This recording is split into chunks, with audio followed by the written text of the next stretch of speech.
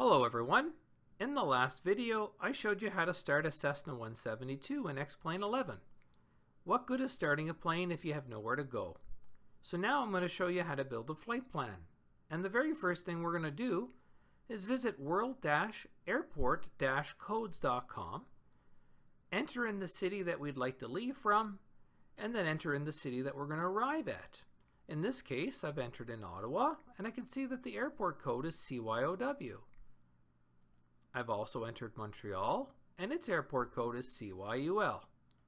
So we'll take those pieces of information and we'll go over to a website called Simbrief.com. You will need an account to use Simbrief, so make sure you register before you try this.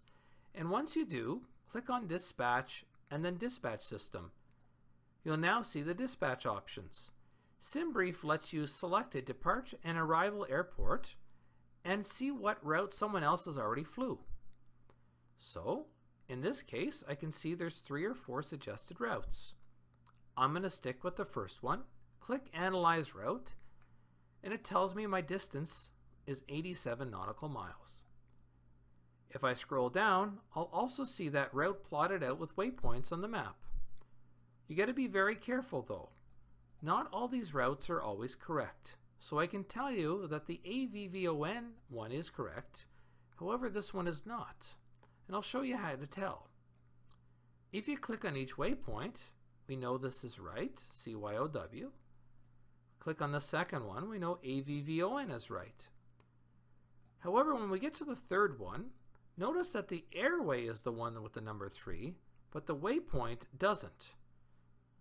So now we know that when we enter this into the GPS, we would enter HABBS and not with the 3 at the end. And lastly, we click on this and we can see it's CYUL, it's Montreal, that's where we're going. So, simbrief.com, you can enter in a departure and arrival airport and find routes that someone else has already flew. That's great, but what if you want to build your own route from scratch?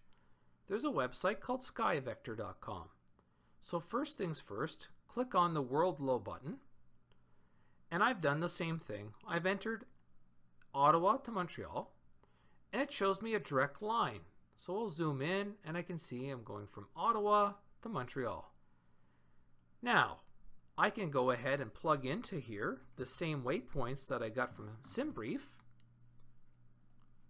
and I can now see them on the map, or I can decide to enter my own waypoints in. So if I look on the map here and zoom in, I can see there's a waypoint here, there's a waypoint there, so I can now enter in any waypoint I want. So if I want a more direct waypoint, maybe instead of going this way through AVVON to HABBS, maybe I'm just going to go directly over here to COMAU. So I'll delete these. COMAU. And now I have a direct route from Ottawa to COMAU to the airport. So now you get to choose how you want to fly. Do you want to fly a route that someone else has already built? That is Simbrief.com. Or do you want to build your own route from scratch? That's Skyvector.com. So now that you know how to build a flight plan, we'll close this video off, and in the next video I'll show you how to enter this flight plan into a GPS.